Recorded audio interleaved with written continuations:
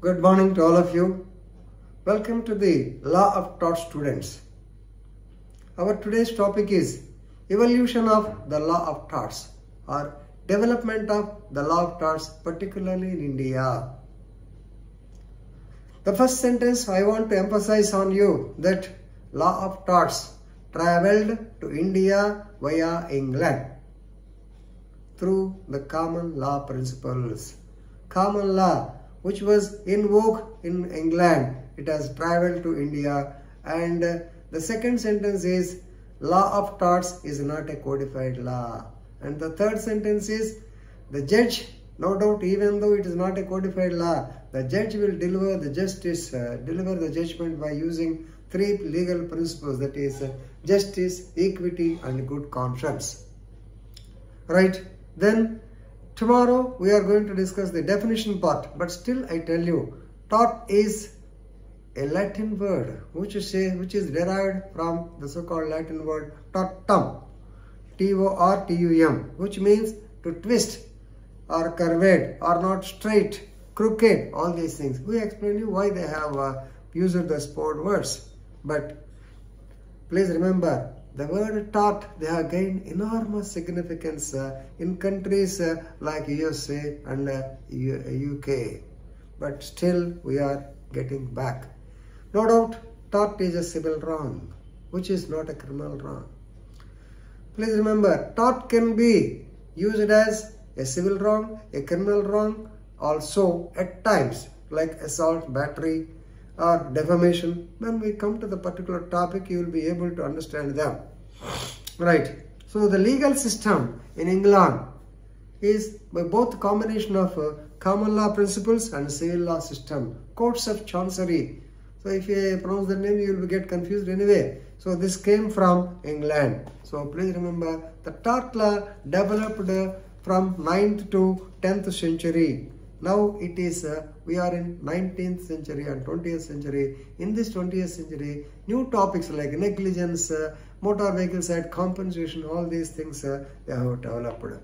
But the tort of negligence, the evolution, when you are discussing the evolution, you have to remember a cutoff point, that is 1066, where the Norman conquest of England, that means the Normanians, William the Conqueror, he conquered England. Normally, we are under the impression that the British people ruled the entire country.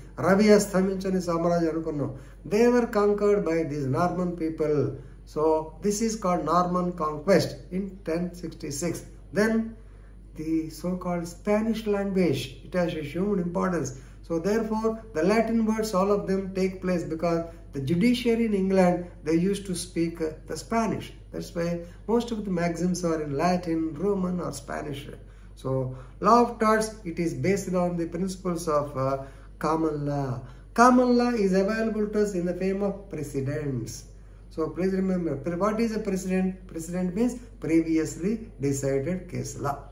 So, there is no specific code even in England also. Slowly, if a person comes and says, so he has abducted my wife. So if any person abducts the wife, he should be punished 3 years.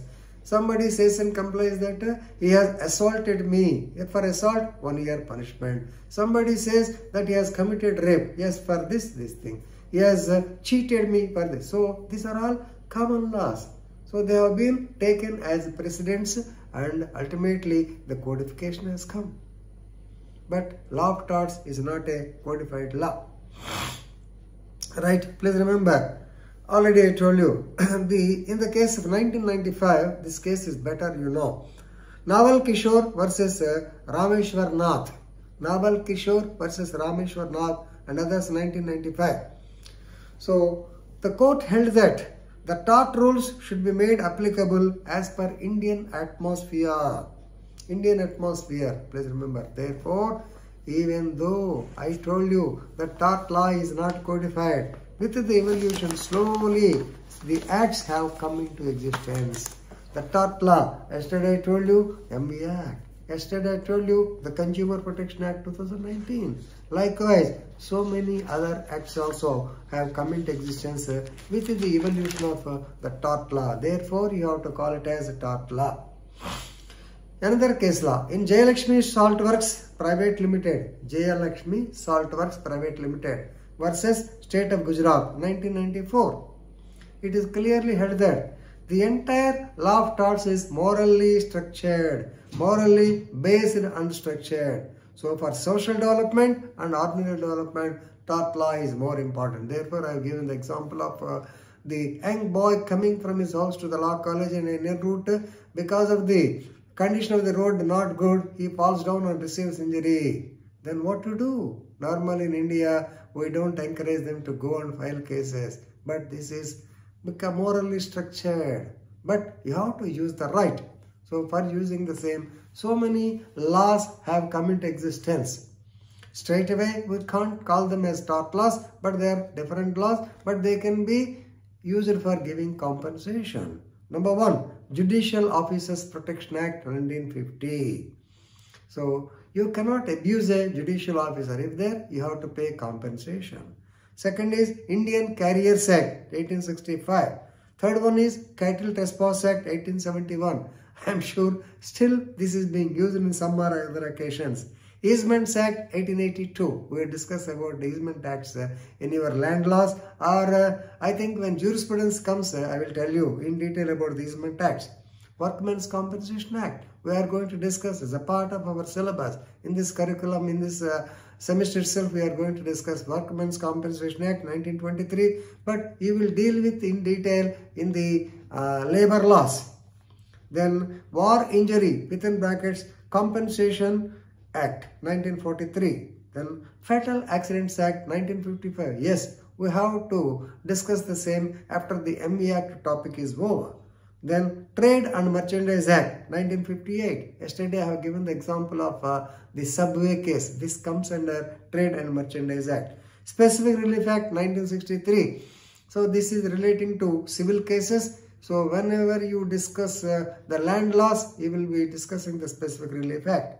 Then Air Act, Carriage by Air Act 1972. And Bhopal Gas Leak Disaster, within bracket Processing of Claims Act 1985. We are discussing in our in this semester only, Consumer Protection Act and MV Act. These acts are there, specifically made basing on the tort law. That's why don't be under the wrong impression that since the tort law is not at all codified, there is no specific law. These laws are based on the tort law. Okay, right. So slowly the evolution of tort law. And last point I want to tell you, Article 372 of the Constitution of India says common law principles have also to be applied. They can be applied in the shape of the precedents. So common law principles are law, you can say otherwise the law of torts, they can also be applied. But where to file the case? This is only a civil case. You have to file before a civil municipal magistrate, and he will, using the justice, equity and good conscience, he will deliver the judgment. Of course, he will give normally compensation only. With this, the topic of evolution of the law of torts and so-called the present acts which are being termed treated as tort laws, we have discussed. With this, I am concluding. Thank you very much. Please read the case laws once again so that you will be enriched with the knowledge of the tort law. Thank you.